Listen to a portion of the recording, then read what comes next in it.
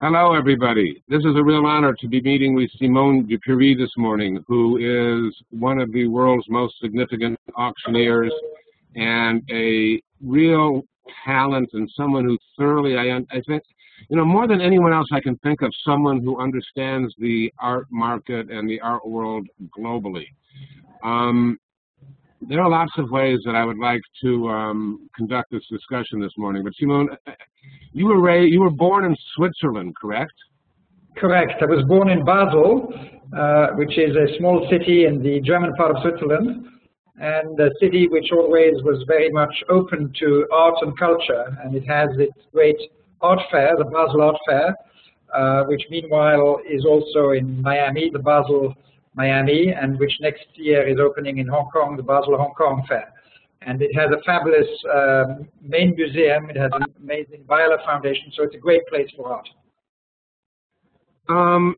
It strikes me that perhaps more than anywhere else in the world, growing up in Switzerland stamps you with an international attitude towards culture. I think that Europe, particularly, well, all of Europe, is much more interested in culture than I think the United States is. And I think that Switzerland is the most international of countries, and that you get more influences artistically from different directions, besides having a sufficient number historically of your own great artists. So that you grow up to be an international figure in the art world doesn't seem unusual coming from Switzerland. I think you are correct in the sense that Switzerland is a tiny country which touches on various neighboring countries. We have 4 national languages, Romansh, Italian, French, and German. And so we are forced to be open on what is happening outside of the country. And Switzerland is made up of many different nationalities, of people from many different origins. And so traditionally, Switzerland is a country that has had a large number of artists, also a large number of collectors. So it is always a very active place in the contemporary art scene. When you do arithmetic, what language do you do it in? I actually don't know. I mean, my mother tongue is French, so the first 6 years of my life I spoke French, but then I did all my schools in German, so it will be either in French or German. Fabulous. And then ultimately you also, I mean, did you grow up speaking English, or did you have to study it? At school I learned Greek and Latin. So when I was 17, I was sent to Cambridge in a kind of summer course, and that's where I learned it. And Japanese? Japanese, I had the privilege when I finished school in Switzerland to go to Tokyo and take courses at the Tokyo Academy of Arts, and took courses in Japanese brush painting and Nihonga, which is a technique of painting with minerals. And so when I was in Tokyo, I learned a little bit of Japanese, but it's really rudimentary. And while you were there, you determined that you were going to be an artist? Yes, I wanted to become an artist. That was my initial dream when I was a teenager. And I suddenly saw, thousands at the Tokyo Academy of Arts that shared that same dream. And when I was a teenager, I was convinced that I was the greatest artist of the second half of the 20th century. And then I realized that maybe that conviction was not completely justified. And I, eventually had to see that maybe the second best thing to being an artist was working in the art field and being surrounded by artworks. One of the things we discuss in this class a lot is relationships and how one accomplishes their objectives. I thought the story of you and Knoedler and Castelli was rather interesting, and and reveals to some extent ultimately how one finds their way in the art world is either by a chance of being prepared and serendipity. But can you talk about the Knoedler-Castelli experience briefly?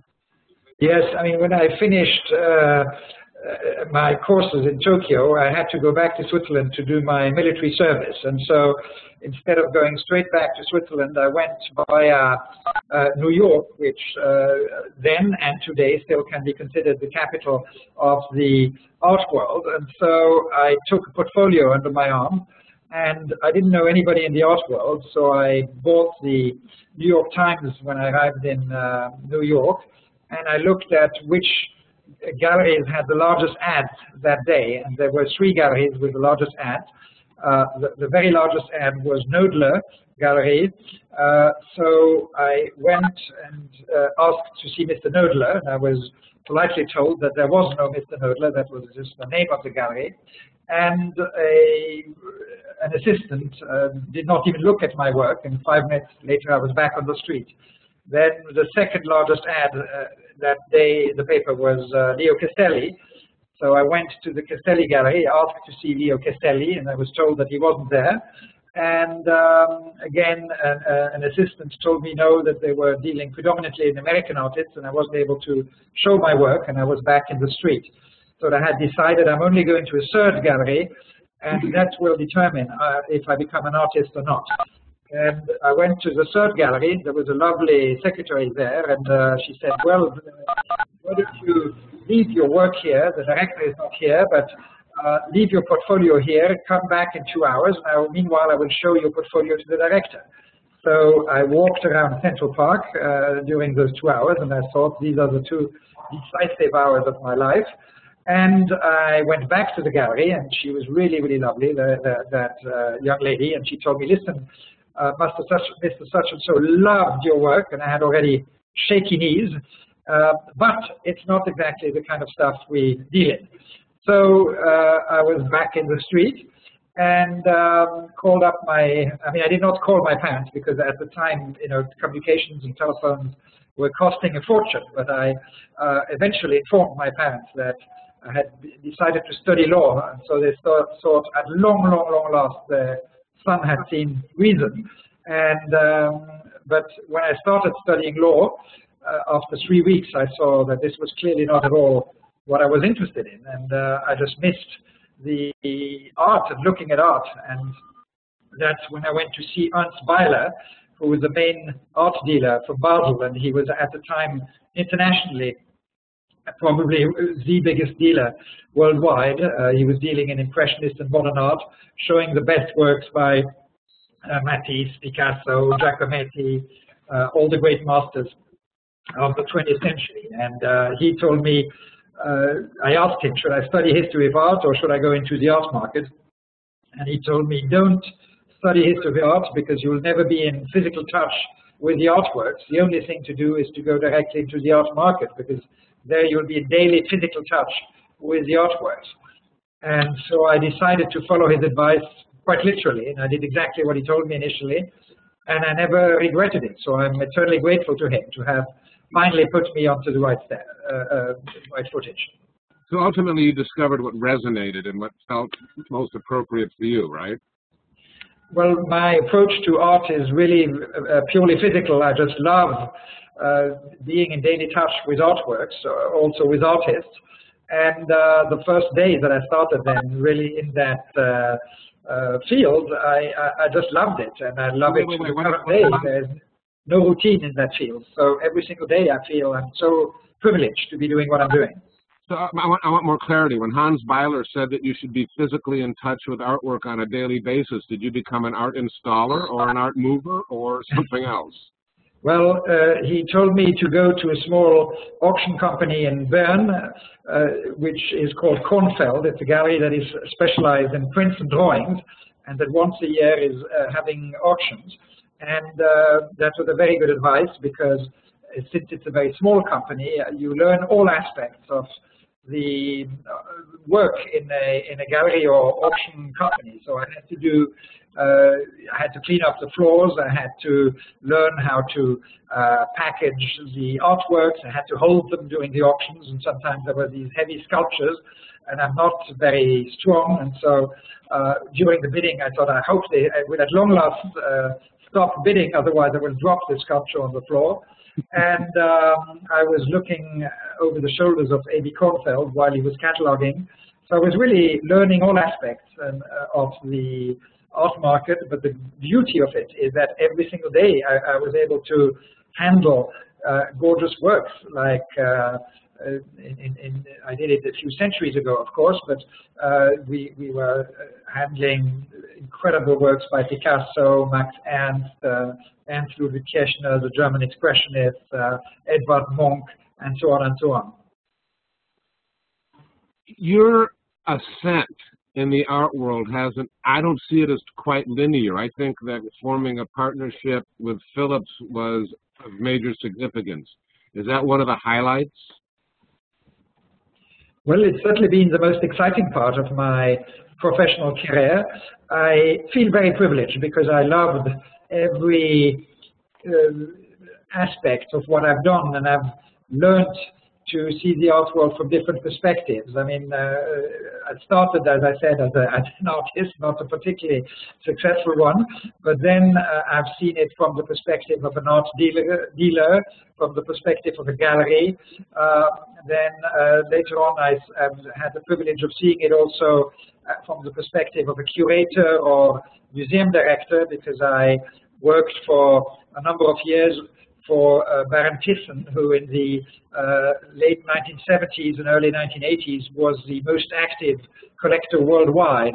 And so that was a very exciting period for me, because I was able to organize exhibitions and get to know a lot of curators, museum directors, and artists around the world. And then I've spent 16 years at Sotheby's, which also was immensely exciting. And I was chairman of Sotheby's Europe and chief auctioneer for the company. And so 10 years ago, 11 years ago, I had the chance of getting involved with Phillips. And I initially merged the dealing company that I had in the late 1990s with Phillips. And then in 2003, took over the majority of the company. And together with a group of highly talented colleagues, we decided to focus just on a few key areas. And these are contemporary art, photography, and design. And by really being completely focused on these areas, we've been very, very successful at it. And I think that we are in the secondary market now, probably the main company who introduces new talent to the auction market. And we've done it now systematically in the contemporary field, but we've equally done it in the photography and in the design field. I think it's been wonderful and remarkable. And then you had this perhaps tangential interest of participating in a TV series, Work of Art, The Next Great Artist. And has that augmented your reputation and your star status and the number of people who flock in your wake as you walk through the airport? No, it hasn't really made much change at all. I mean, it was a very fun and pleasurable experience, because when I was approached, I was delighted to participate in it, because I always feel that art is not just there for a small group of insiders and of affluent people who can afford it. Art has universal appeal in the same way that music instantly speaks to us, art instantly speaks to us. I'm just as obsessed about music that I am about art. Where out of one I do my living, and out of the other one is my passion at the same time. Now, sorry, I have the laptop on my knees, and so it moves all the time. But I thought it would be fun to participate in that reality TV show, and it gives people the way to see what it is to be an artist, and also what it is to judge a work of art. And I know that there's some people in the art world who've been very critical of participating in such a program, but for me, I think it's a very positive thing. And when you can learn about something in a fun and entertaining way, so much the better. I think you were quite remarkable in that show, and I am somewhat baffled about how you got to be so excellent talking to artists and giving them very sincere, heartfelt, intelligent advice. Because when you went through the list of accomplishments, mentoring artists wasn't one of the things you mentioned. Yet on the TV series, I think you were thoroughly remarkable. How did that happen? In our professional lives, we have to make judgments on a daily basis, particularly when you are active on the art market. Each decision needs to be done instantly, and each decision has financial implications. So if you get it wrong, you learn quite fast. And so you are just exposed to art on a daily basis, and you see so much of it that you form your opinion. Whether it's valid or not is another question, but you certainly do have one. And I love working with artists. I love being in touch with artists. I find nothing more stimulating and than spending time with artists. And that's one of the great privileges of the professional path that I have chosen. It certainly is what I enjoy most about this course, that I'm, working to empower artists, is working with the artists themselves. I find it much more gratifying than working with collectors. I mean, collectors can be fascinating, but this is perfect. You raised a question or a statement a moment ago about art. We did a webinar some time ago with Jerry Saltz, and I asked Jerry, and you know Jerry, I asked Jerry the question about who is art for, and he says it's for anybody, but it's not for everybody. And, it's sort of self-chosen, and I think that's true. And, I want to talk about the macrocosm, the big picture for a moment, about how the art world is changing. And I'm real interested in, and I believe you are also, in making art more accessible to a larger audience. And because we believe that the experience of art, just even the looking at art, makes people better human beings, right? Well, I think the access to art is easier today, thanks to technical innovations, and the fact that we can now speak in a webinar is a proof of it. And so there is no longer anything like somebody being in total isolation. I think a young artist, whether he's based in Russia, India, China, Brazil, or the United States, knows what's happening anywhere else in the world. He knows what his contemporaries are doing, what his contemporaries are interested in. And that level of information, makes it so much more interesting and exciting and stimulating. Yet one would want artists to come from their own experience, right? I mean, so there needs to be a mix of what's going on in the information they're accumulating internationally, but also the physical experience and mental experiences they've had in their own lives in terms of how they approach their artwork.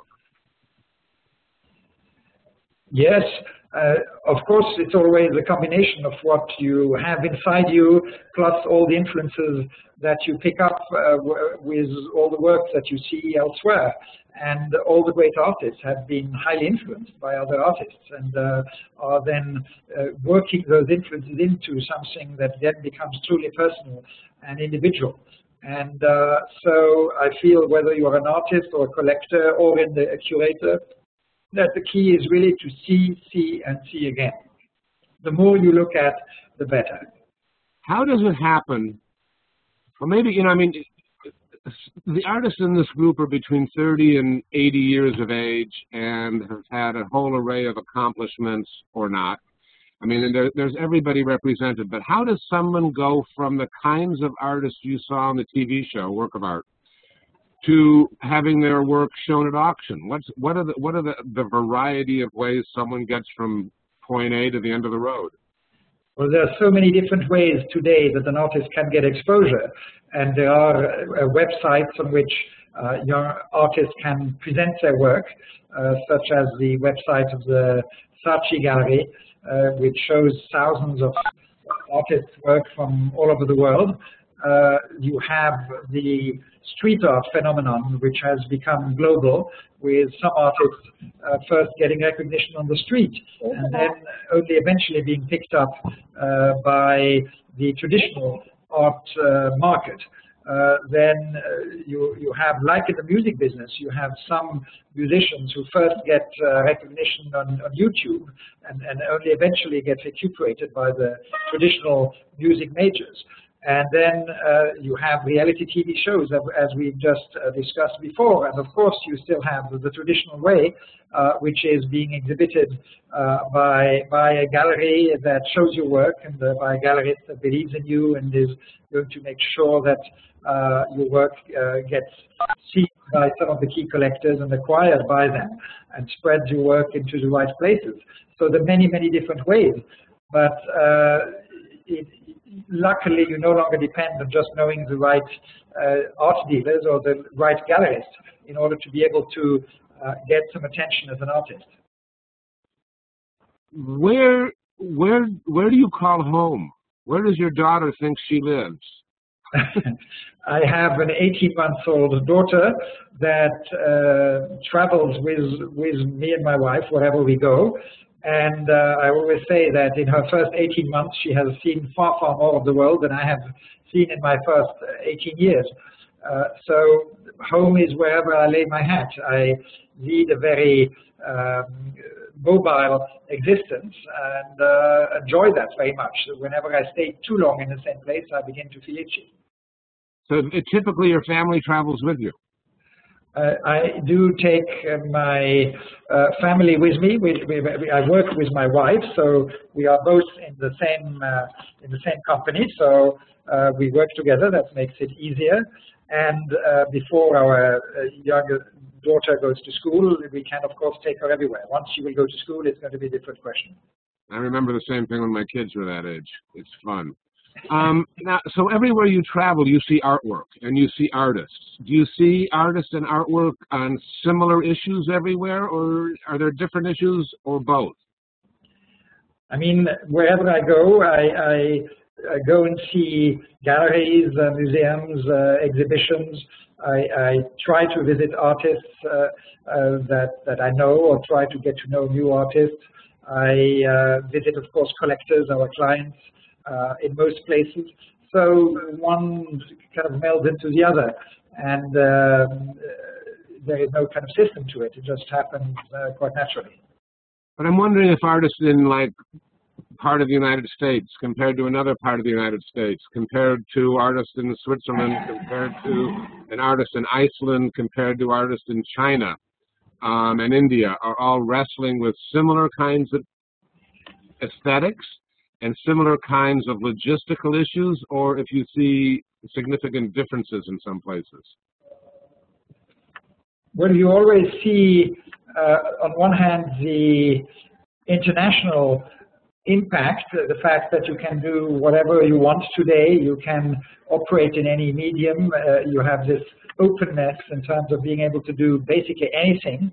And on top of that, an artist does not need to be active just in one medium in order to make it.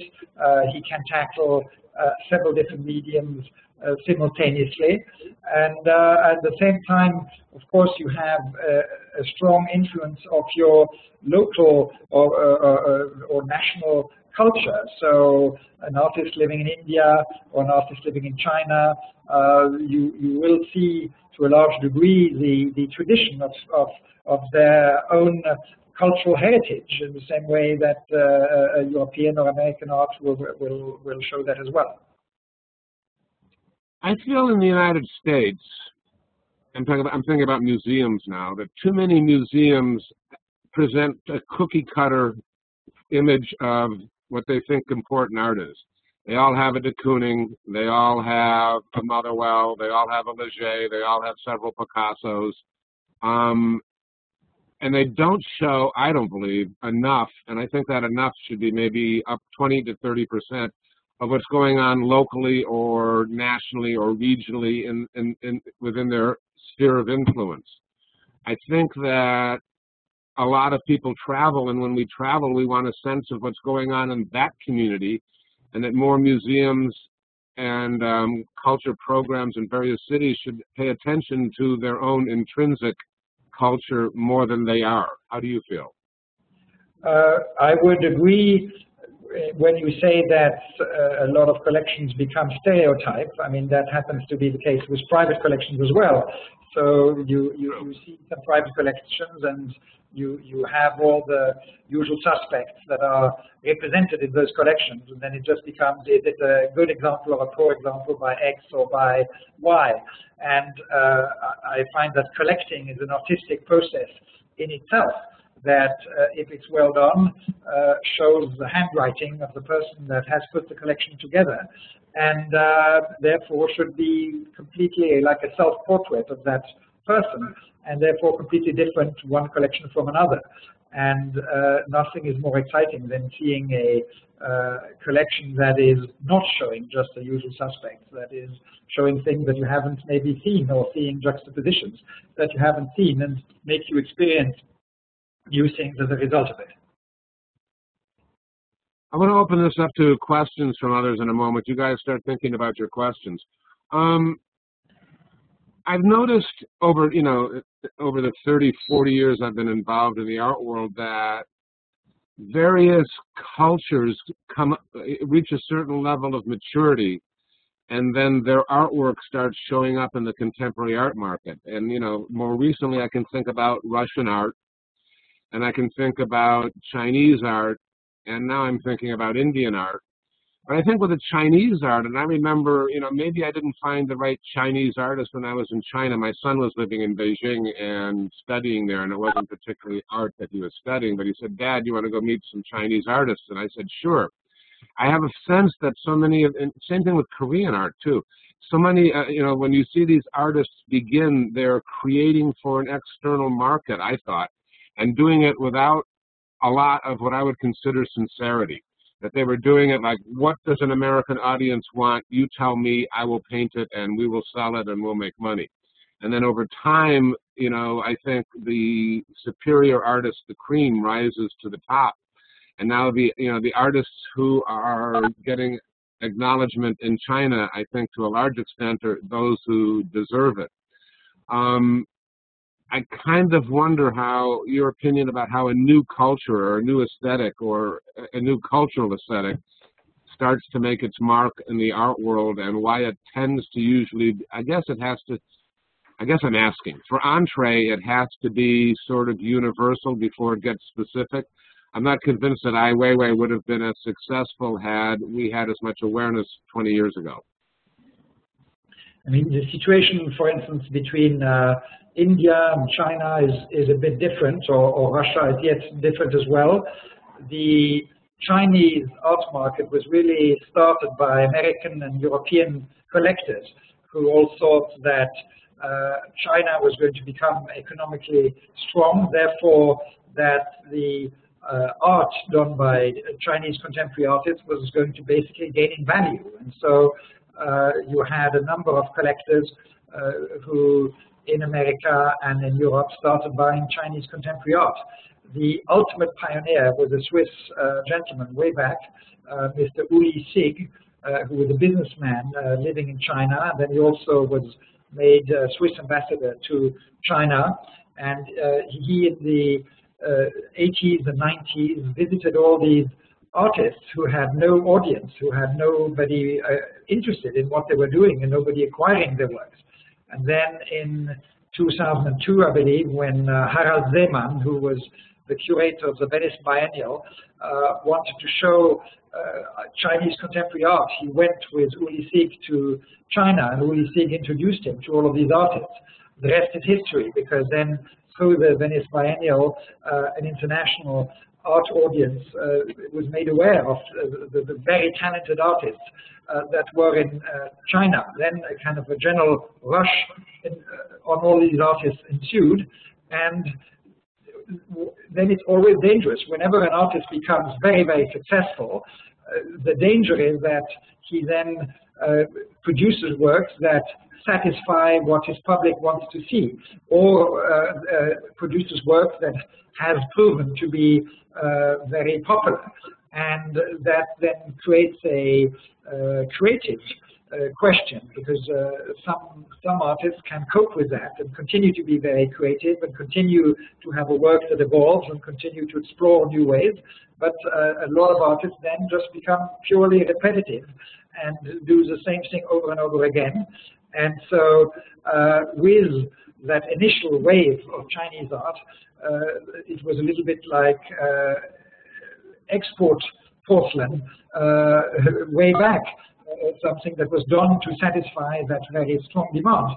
Now, as you've said, with all of these waves, once the wave settled, you have the truly great artists that remain, and the rest to disappear again.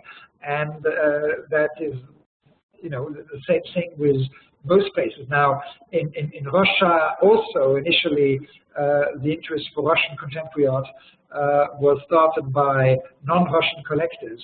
I had the privilege of organizing in 1988 the first auction ever to take place in Moscow. And at the time, all of the buyers came from America and Europe who bought these works.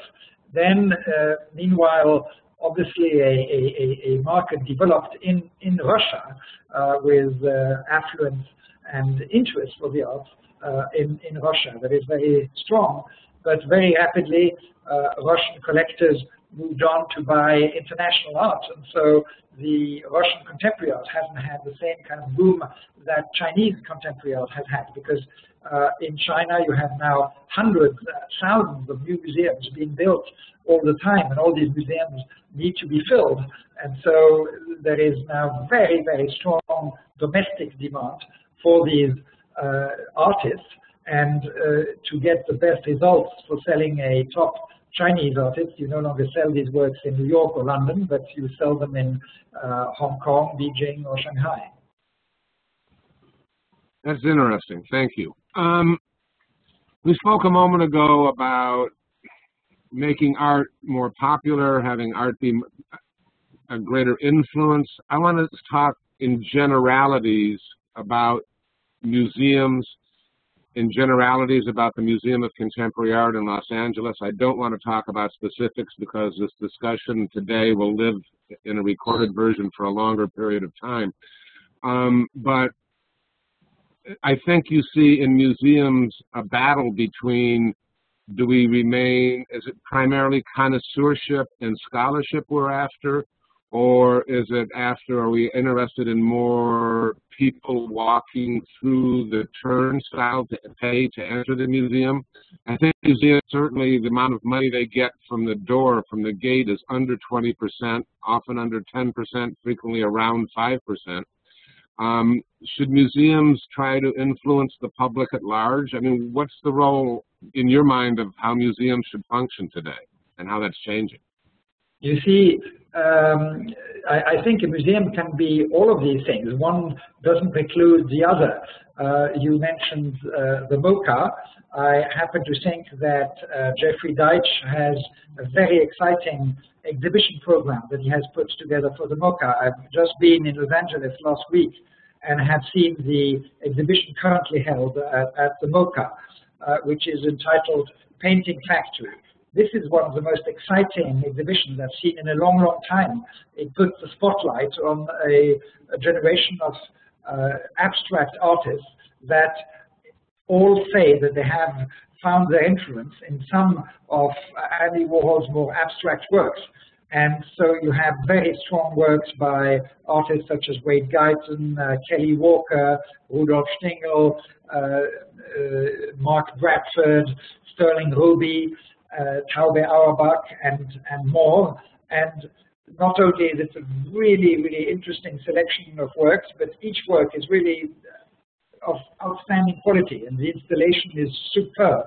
Now, this is an exhibition which will remain incredibly important for years to come. Is this a crowd pleaser? No, this is not a blockbuster show that is going to attract thousands of people to the museum, but it's a very serious, solidly thought through exhibition, which is truly impressive. Now, the same MoCA has done an exhibition devoted to street art, which was a huge popular success. Now, I applaud them for having done it, because you cannot ignore such a worldwide phenomenon.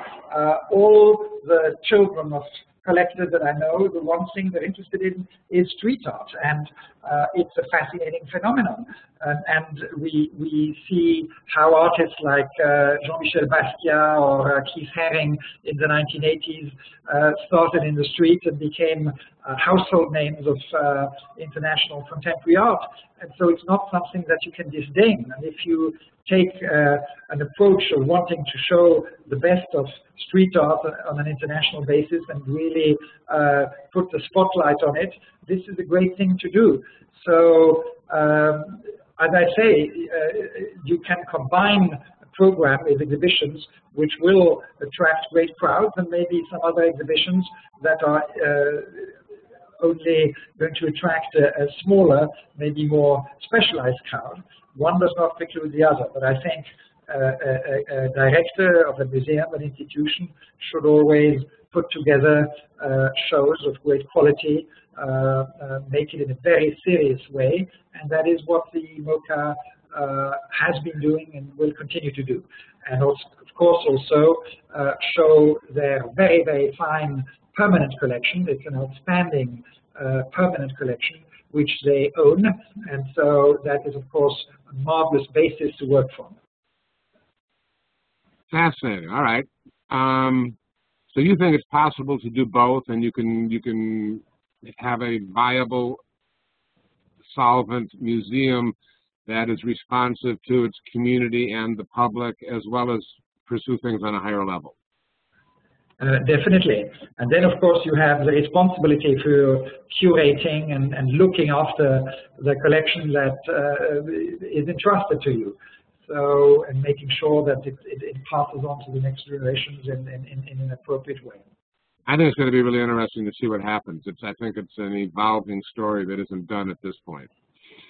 I think that at any stage that there is always a resistance to change, and you would think that the art world would be the one that is most open to change, but at the same time there is something very conservative in the art world where people do not necessarily embrace change that easily. You know, personally, for me, sometimes I wonder if I'm getting old, and I look at things and I go, oh, that's silly, I'm not interested in it, that isn't art. And then other times I wonder if, you know, I look at something and I go, well, that's fascinating and viable and it's wonderful. So I'm not always sure from my own personal point of view if it's me who's becoming a fuddy-duddy when I look at something. Or, I mean, I respond to street art and I find it interesting. I think perhaps I was reluctant to accept it as something that, you know, influenced my art and aesthetic ponderings. But I've yielded to that. So you know, for me, sometimes I don't know if it's a factor of age or a factor of quality in terms of my looking at and interpreting things. Well, it's very interesting what you say, because I think everybody has a direct access to art of their own time. And I see it with collectors. They are normally the most successful at buying art of their own generation. You pick up what is really best in your generation, whether it's an art or music or anything. And then these collectors sometimes are still relatively astute at picking the right making the right choices for the next generation, but then completely lose it when it comes to the next generation after that. And others of the country who, no matter how old they are, continue to, you know, be with what is most current. I will never forget when I started in my career, I was a young employee at Sotheby, and there was a 94-year-old gentleman who came to see me. He wanted to sell his watercolors by Paul-Klein that he bought as a young man because he wanted to buy new work by Joseph Beuys. Now, buying work by Joseph Beuys in the early 70s was a very, very bold thing to do.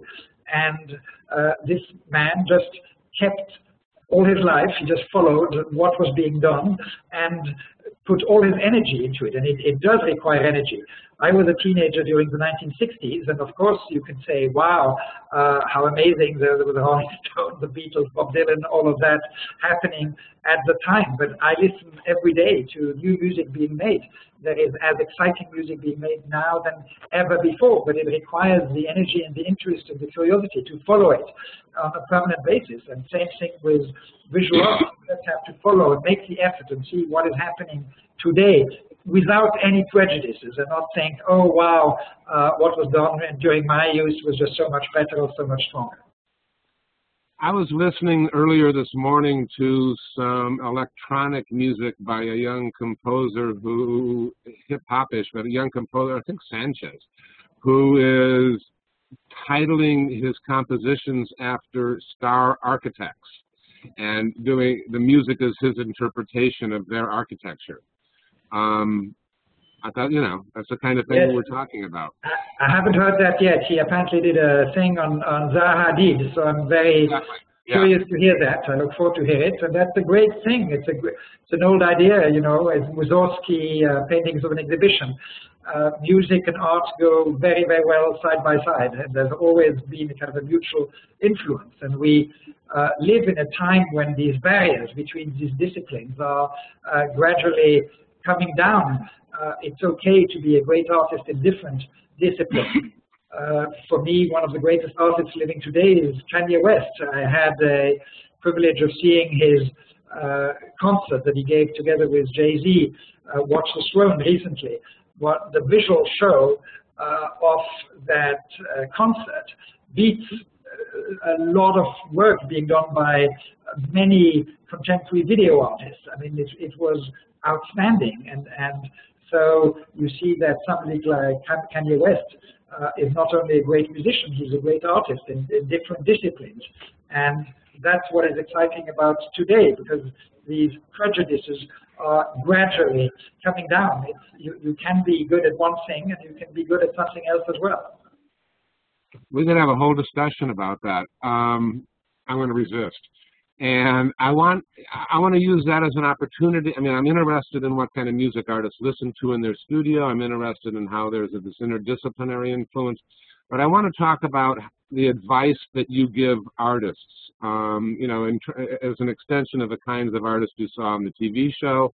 And, you know, like, in a nutshell, what are the few kernels of wisdom that you think visual artists need to hear? I think that you should just listen to your inner voice, follow your own instinct, and work at it. And you can see a lot of things, but at the end of the day, it's really your inner obsession, your inner passion that you should follow. And it's okay to look at a lot of things, but in the end, you have it inside yourself. And I want to open this up to questions in a moment, after this question, I hope.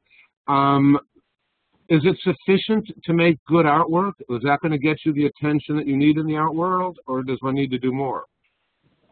It is sadly not sufficient, because there are some artists that are very, very talented, but do not have the luck or the skills to market themselves and promote themselves. And if you see some artists that are very successful, you can see that they are very often very good communicators and very skillful at promoting their own work, whereas others are far less talented at promoting their own works. And so if you don't have that talent,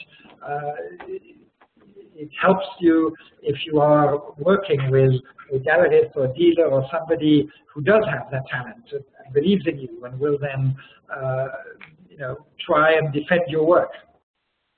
Agreed. Beautiful. All right, let's take some questions. Lynn, go ahead. Lynn, I can't hear you. Are you there? I noticed you were on the phone. That may be part of it. I'm going to try. You and I, the only ones online. No, but you're the only one. You and I are the only ones who are not muted, so that I can mute everybody and unmute them as we go. Monica, you were the next person I saw. Go ahead, Monica. Simone, it's a pleasure to speak with you this morning. Thank you so much for doing this. I'm one of Paul's clients are We're breaking up a little bit, Monica. Talk a little louder and a little slower, okay? U.S. And so I've. Monica, I'm going to skip past you. Type your question to me, and I'll ask it for you, okay? But type it to me. Perry, take it away. Yeah, thank you, Simon, for your contribution today to our wonderful workshop. I have a couple questions, but I'll ask one. Do you have a like the Haunch of Venison Gallery that is Christie's retail outlet? Do you also have that kind of outlet? And I know you mentioned in one of the YouTube videos I saw that anyone can go to auctions as an audience attendee. How would we do that? And then my third question is, how do you vet the bidder so that you know that you will get paid? So I heard the first two questions. I did not hear the third one properly, but let me first answer your first two questions. Now, yes, we have done selling exhibitions as well as just auctions, and we used to do these whenever we didn't have auctions. For instance, I'm speaking to you from our New York place on 450 Park Avenue. We have two exhibitions currently because in July and August there are no auctions. And so one of the exhibitions is called Triumvirate. It shows the work of three international designers, young designers that we greatly believe in and have given them the possibility of showing their works. One of them is the Japanese artist Nendo, who's one of the most talented designers to emerge in the recent past. Parallelly to that, we have a curated show, which is called Rorschach, which is based on the Rorschach tests, and so many contemporary artists have been influenced by the Rorschach tests, starting, of course, with Andy Warhol, and so it's an exhibition centering on that theme. And now, the more our auction activities have developed, the less we've been able to do these gallery exhibitions at the same time. But, of course, it's something we're interested in, and again, doing auctions doesn't preclude you from also doing gallery exhibitions. Your second question, if you may remind me what it was. How would I attend a auction? Oh yes, auctions. Yes, auctions are completely accessible. So the best thing is if you go on the websites of the main auction houses and look at the auction program and look at the exhibition times. These exhibitions are open to everyone, and in fact there are fantastic opportunities to see works that then get disseminated all over the world, and that one may not have the opportunity to see again for many years. So, and you have the chance to see these works really close up. In the case of objects, you can even handle those objects. So it's really a wonderful opportunity, and I always encourage everyone to attend those exhibitions, regardless whether you are intending or able to participate in them. That is irrelevant. These exhibitions are there for everyone, and we occasionally have even school classes that come and see these exhibitions, which makes me very, very happy. We also try and make these exhibitions more fun by serving cappuccinos and bagels in the morning, by playing music during the shows, and so on, just to make it a pleasurable experience. The only auctions where we have to be more restrictive are our main evening sales. These are the highlights of the season where we sell the most valuable works. There we have to make sure, first of all, that the people who attend are the ones that are intending to bid, because what you want to prevent is the room being packed with people who just want to follow the auction, and then there not being any room for the ones that actually are going to be the ones doing the bidding. So we need tickets for the evening sales, and we make sure first that the tickets go to the clients of the company and to those where we know that they have a track record of being regular buyers. But otherwise, most auctions are also totally accessible, and again, I would encourage you to come and attend our auctions. They are fun things, and I love the atmosphere of the auction room, and I have attended many auctions in different places, and I would encourage you to do that. How do you vet the bidder? How do you assess the bidder's ability to pay? Sorry, I have an equipment here that is not very good. I'll try and get closer to the computer to see if I hear you. Let me ask you, Perry. Perry wants to know, how do you vet the buyer? How do you know that the buyer can fulfill their commitment? Oh, I see. Yes. So we will ask you what lot you're interested in, and if it's an item that is not, that costs, let's say, $2,000 or something like that, you can bid freely on it, and then, of course, if you don't pay, then we will put you on a blacklist, and you will not be allowed to bid again in that auction. Now, with higher prices, and obviously with some works sell for big amounts, and there, of course, we will have to ask for a financial reference, and so we will need a letter from your bank telling us that you're okay to bid on this work by Richard Prince that is coming up, or this work by Roy Lichtenstein, or whatever. Thank you, Simone. Monica is from India and is working to bring Indian art to the United States and some American artists to India, which means she's doing a lot of education and hand-holding with her artists. And she wants to know, she was what was breaking up a moment when she was trying to ask a question. She wants to know how you would give advice to artists whose work shows up at auction for the first time, like an inferior work of art that doesn't sell in a no reserve auction, or an artwork that does not meet its reserve, or an artwork that sells below its estimated value, or an artwork that sells insanely high. What advice, what wisdom would you share with artists who are encountering auctions for the first times? Of course, there is always a great anxiety, I would imagine, on any artist whose work goes up for auction, especially if this is for the first time. We normally introduce some artists that have never been sold at auction before.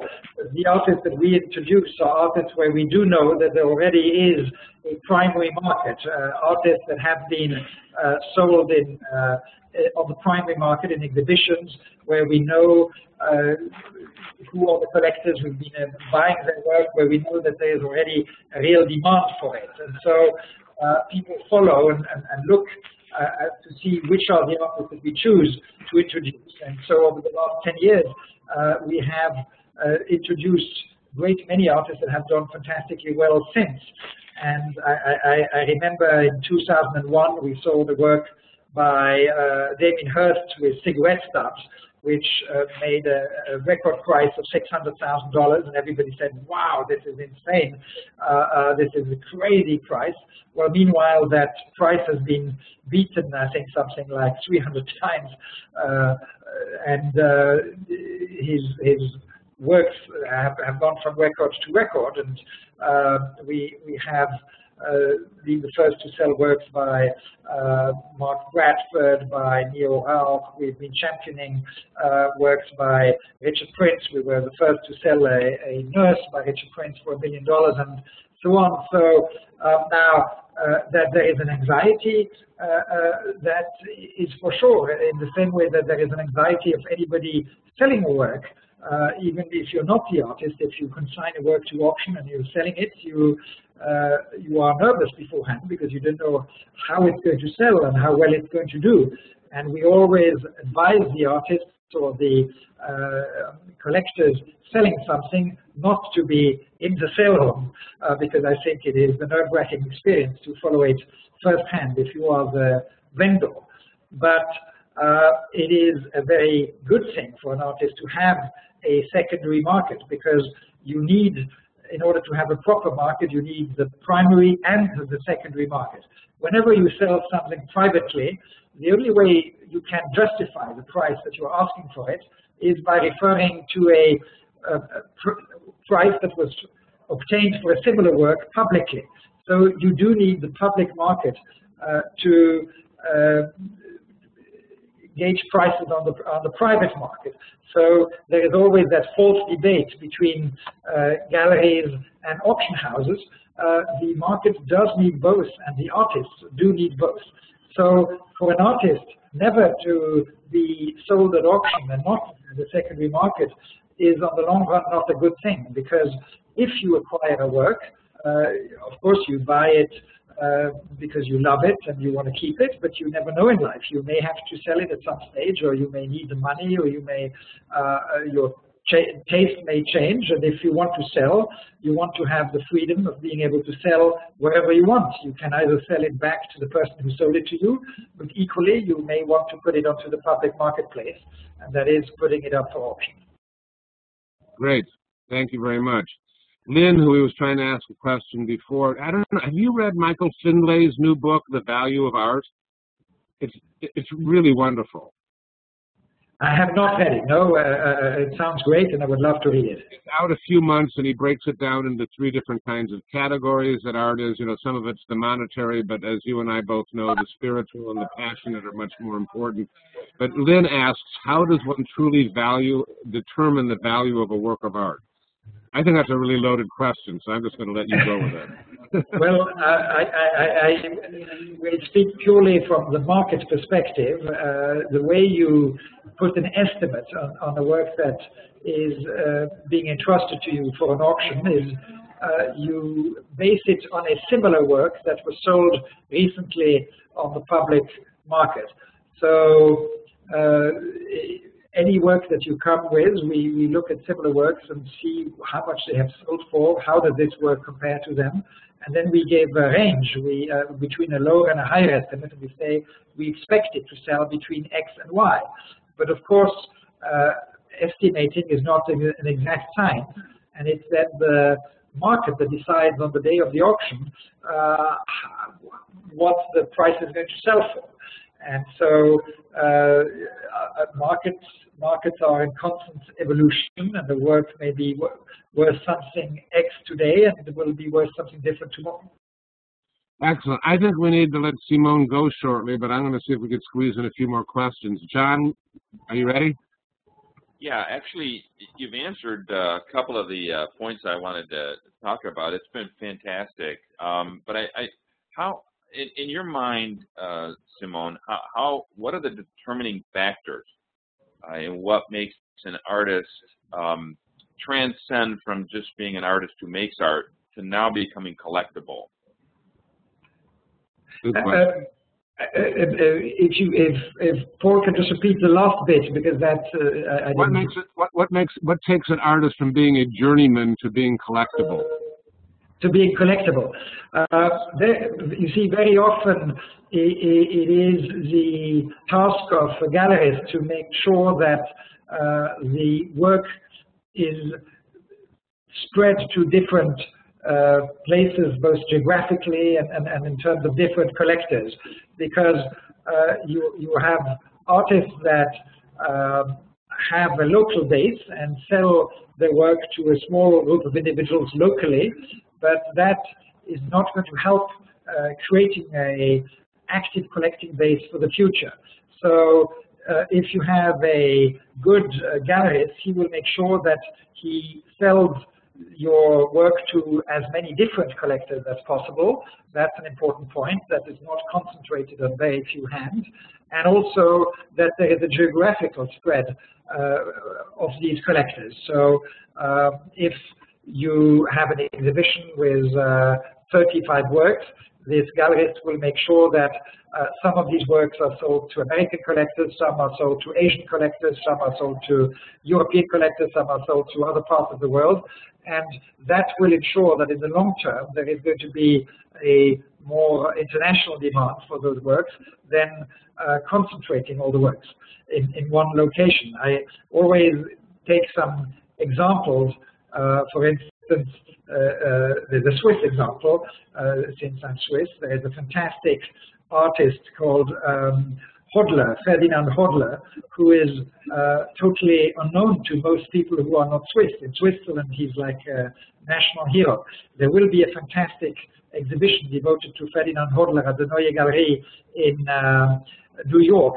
He was a contemporary of Klimt and of Schiele, but 98% of his work is in Swiss private collections, and it's for that reason that he's not widely collected and widely known, despite his amazing artistic quality. Alberto Giacometti is the exact opposite. He is known the world all over. You find his works in museums all over the world. You find his works in collections all over the world. And that is because initially his dealers were selling his works to international collectors and spreading it right at the start. Another example is a Russian example, the difference between Marc Chagall and Pavel Filonov. Marc Chagall is known the world over. His works will be found all over the place, and he's a household name, whereas Filonov, very few people will ever have heard of him. Now, Pavel Filonov is an outstanding artist who comes from St. Petersburg, and you know, he was in the siege of Leningrad, and he donated and left all his work to the Russian Museum in St. Petersburg. So the only way to see work by Filonov is to go there. When you see it's outstanding, but he hasn't had the luck of having dealers who spread his work to various collectors. To a large extent, Simon, it seems, I mean, aside from being a mentor on a TV show, are there times that you find new artists' works that doesn't have something to do with an art gallery? Yes, I mean, you see works. I mean, what is interesting is to see art schools, to see the exhibitions when the students finish the year, to look at those exhibitions.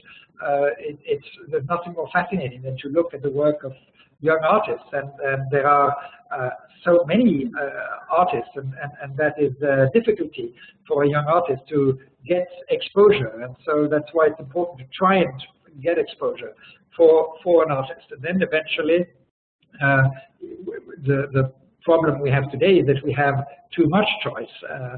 There is so much overload of possibilities of artists that you could be interested in, and therefore you have the influence of tastemakers on the not only the art market but on the art world.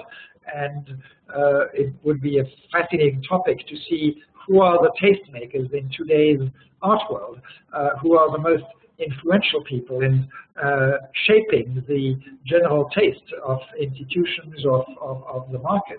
And very often these tastemakers are not people who are directly in the art world itself. It can be major collectors, it can be well-known figures who are outside of the art world but who show a particular interest in an artist and as such become tastemakers. Is there such a thing as bad exposure for an artist? That is always the question, whether bad exposure is better than no exposure. You know, right. Something can be said that it could be the case. All right, can we take two more questions and then wrap it up? Is that all right with you, Simone? That's fine. Okay, great. Let's go with Joyce, and then we'll end with Sam. Okay, Joyce, your turn. Simone, nice to speak with you. I had a question, several questions. Does an artist ever put up their work for auction? That's one question. The second Wait. Let's break these down and deal with the most important ones, and let's assume that's one of them. Simone, did you get the question? Do artists ever individually put up their own work for auction? Yes, absolutely. Now, in America and in Europe, the tradition is that artists are represented by gallerists, and that they therefore don't, go directly into the marketplace, and so works by them only come on the market once they come on the secondary market, i.e. if somebody has bought a work in a gallery of the primary market and that person then decides to sell it, that's how it then comes onto the secondary market. But in Asia or in Latin America or any place outside America and Europe, there isn't that tradition, and so many artists there like to be able to have the freedom to play the market directly, and so you have a number of these artists who actually do like to sell a work directly. And of course, you know the example of Damien Hirst, who broke that taboo in London in 2008 when he did an exhibition, an auction of entirely new work that went directly to the auction block instead of going first through the primary market. All right, Joyce, can you ask one more, and then so we don't take up too much of Simone's time? Sure. Thanks. I was wondering in the secondary market whether the artists get any residuals. Residual Royalties Act, droit de suite. Right. Can you repeat it, because I have very bad equipment here. So. Joyce asked about the droit de suite and the Residual Artists Royalties Act, and do artists get any money when something sells in the secondary market? Well, there is the droit de suite in most European countries. I mean, in all the common market European countries. It doesn't exist in Switzerland. It doesn't exist in the United States, except in California, I believe. And now, you know, with the droit de suite, normally it benefits the most successful artists already. It's those artists that are at the top of the heap who then, on top of that, make even more as a result of the droit de suite. The droit de suite in Europe is capped at a certain level. And it's interesting, a few years ago they tried to introduce a droit de suite in Switzerland, and then there was a votation about it, and it was voted against, because some of the best-known artists in the country, like Jean Tinguely at the time, he's sadly no longer amongst us, took public position against it, and saw that it was being actually counterproductive, because when a work by an artist sells very well on the secondary market, even if the artist doesn't get anything directly from it, his primary market directly benefits from it, because whenever you see that there is a strong secondary market for an artist, automatically his primary market will be much stronger as a result of it. Fabulous. Good answer, good question. Thank you. Sam, your turn, and then we're going to wrap it up. Go ahead, Sam. Oh, thank you, Simon. How would you go about finding the right person to promote your painting, one's painting in today's market, today's art world? Thank you so much. Again, I will rely on Paul repeating the question. I'm so sorry, because... How does an artist find a proper representative / dealer for their artwork? I think that the important thing is to try and participate in group shows, or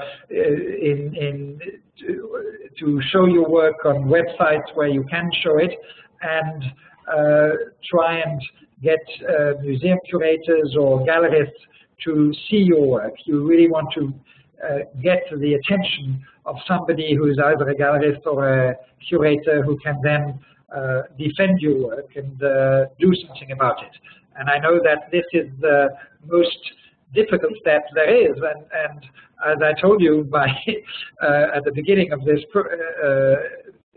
webinar, that was my own difficulty when I wanted to become an artist, was I didn't know anybody, and I tried to show my work, and just to get your work shown is the most difficult thing, because the top galleries are all phenomenally busy, and it's like if you go around with a CD that you want somebody in the music business to listen to, they are overloaded with tapes and downloads that they receive from everybody, and it's very difficult to get even somebody to listen to your music. So that is the most difficult step, the biggest step to take.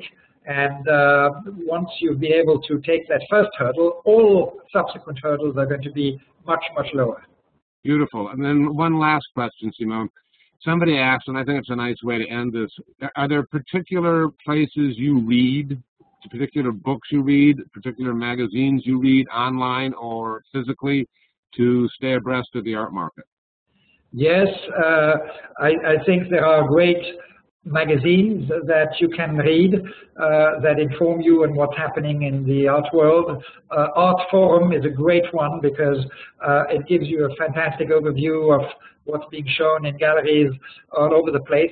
Not only that, but it has ads by galleries from all over the world. And I love it just to look at the ads, because each ad is an artwork in a certain way, and you learn so much just by looking through it. And then you have magazines like Art and Auction, Art News, Art in America, Interview. I mean, you have so many of these magazines that are interesting, but very often you get great information on art in non-art magazines, like lifestyle magazines or fashion magazines. I mean, Vogue or W, or some of the magazines, Vogue France or Vogue Italy, are magazines in which you always have amazing information on what's happening in photography or art.